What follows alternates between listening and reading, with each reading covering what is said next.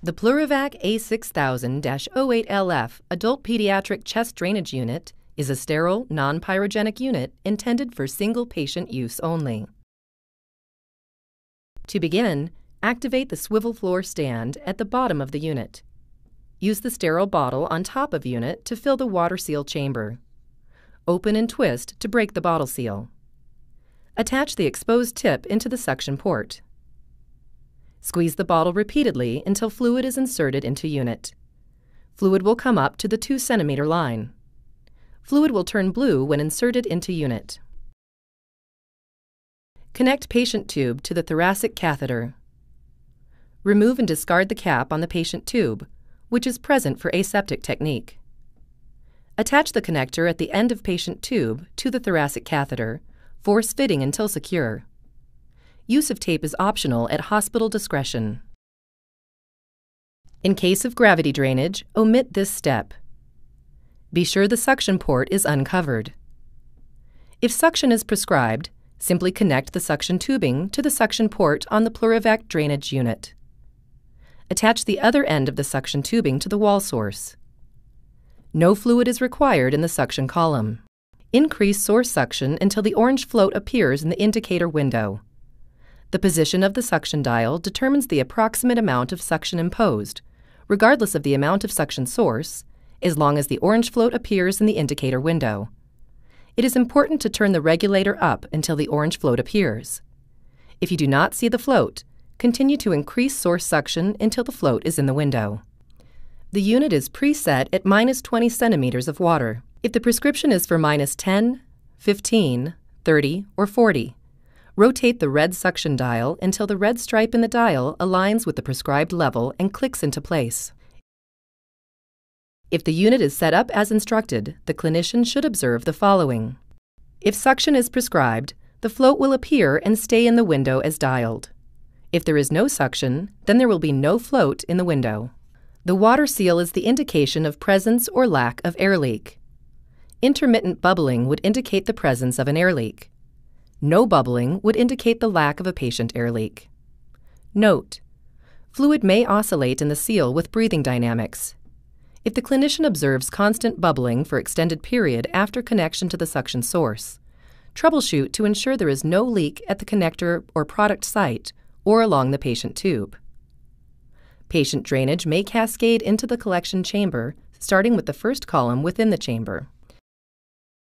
Check periodically to ensure adequate suction is being applied to the unit and that the orange float valve is in the suction indicator window.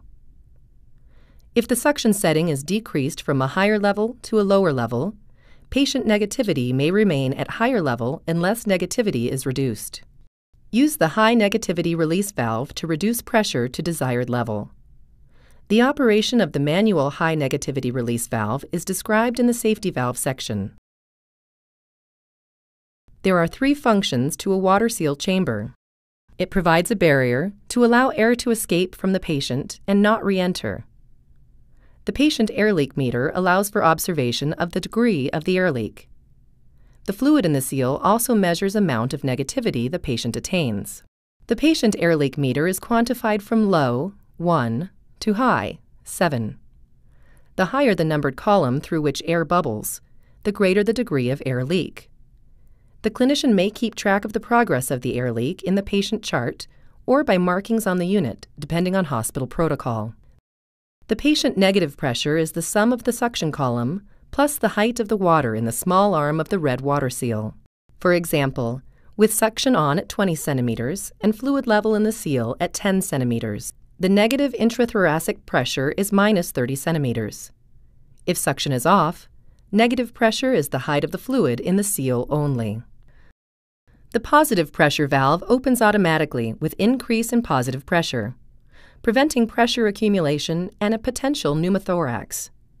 It is next to the suction port, and air will escape if there is an occlusion in the suction tubing. Do not obstruct the positive pressure relief valve.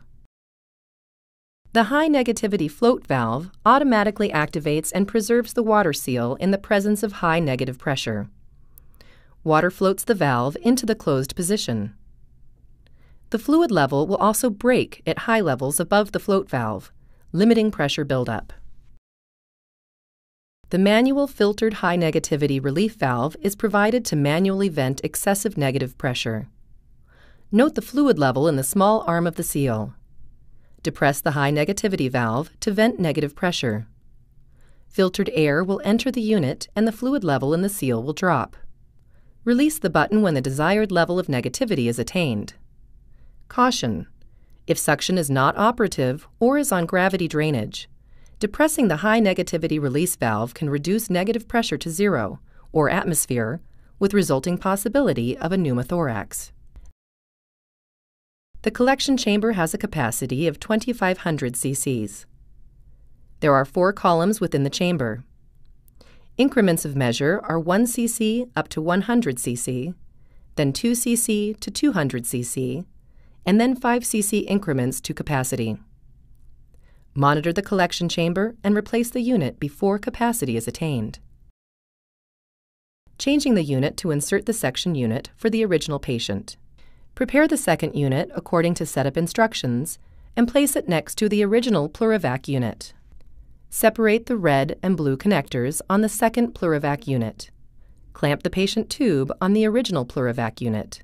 Separate the red and blue connectors on the original Pleur-evac unit, keeping the original tubing from the red connector to the patient.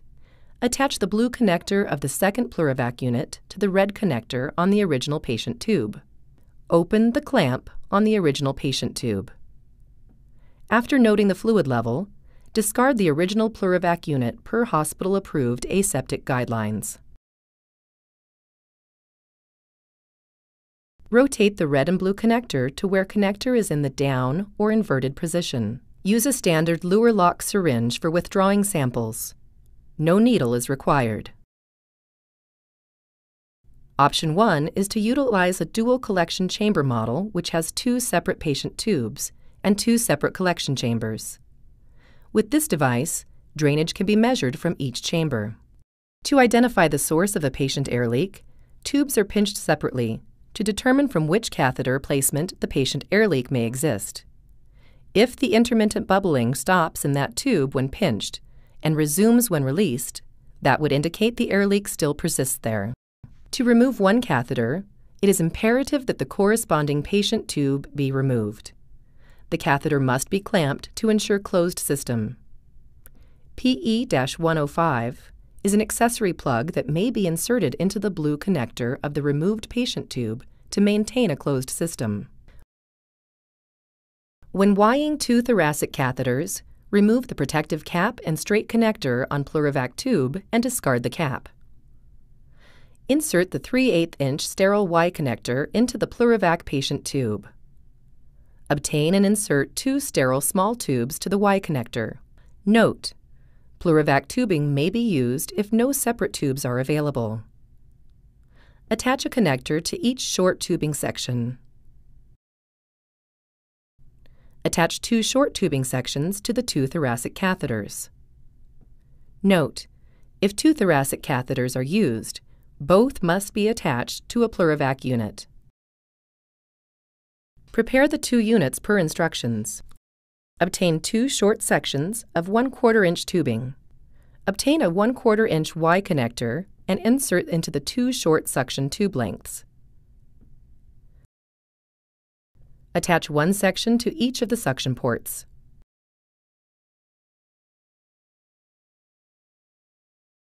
Attach the 1/4 inch standard suction tubing to the Y connector. Increase the wall suction source until the float is in each of the Pleur-evac unit indicator windows. Turn up the suction source until this is achieved.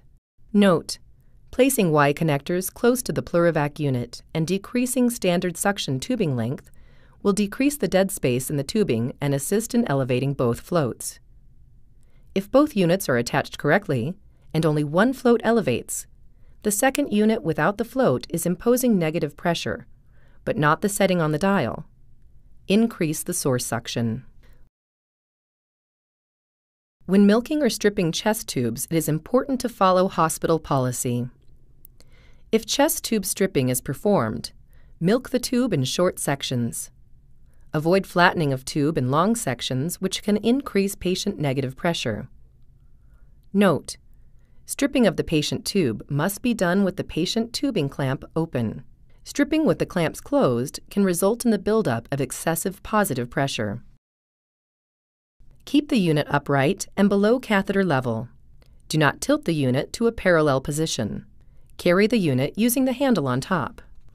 Do not use two hangers on the side of the unit to ambulate the patient. With suction on, continuous bubbling in the seal may indicate the presence of a disconnect. Check the connection of the catheter to the Pleur-evac unit. If bubbling persists, use a Pleur-evac clamp or hospital-provided clamp to clamp the patient tube from the catheter to the unit to see if the leak stops. If continuous bubbling persists, change the Pleur-evac unit as directed by the IFU. The fluid level in the water seal should cascade with the breathing cycle. If your observation does not detect movement, check to ensure tubing patency and patient condition. The A6000 has built-in protection to protect the fluid from exiting the water seal during clinical use when tipped over. Do not turn the product upside down. While fluid remains in the seal when tipped over, in the absence of suction with this technology, the seal can be broken. Note: fluid can cascade among the 4 sections of the collection chamber. To restore the unit upright, note patient and fluid levels and either replace the unit or continue use in accordance with hospital policy. The auto transfusion bag A1500-08LF can be utilized to perform reinfusion when required. Obtain and unwrap the ATS bag. Attach the Pleur-evac bag to the side of the Pleur-evac unit using the foot hook at the bottom and the hanger on the side of the unit. Close the 2 clamps on the top of the bag. Close the clamp on the patient tubing and drain blood from the tubing back into the Pleur-evac unit.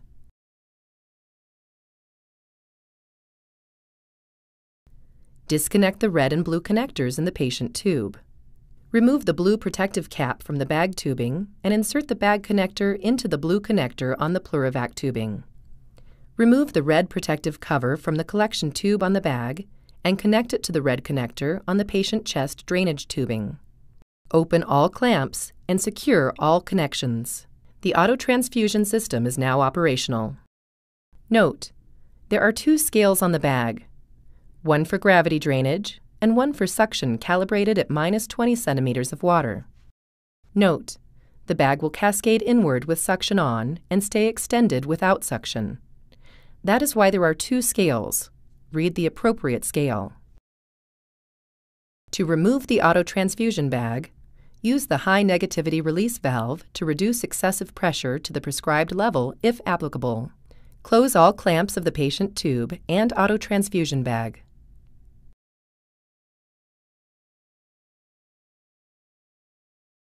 Disconnect the red and blue connectors. Securely attach the blue and red connectors in patient tube. Open the patient clamp. The Pleur-evac unit is now operational. Attach the red and blue connectors on top of the auto transfusion bag. Remove the bag from the Pleur-evac unit by disconnecting the hanger and foot hook. Preparing auto transfusion bag for reinfusion. Slide the wire frame off the bag and discard the frame.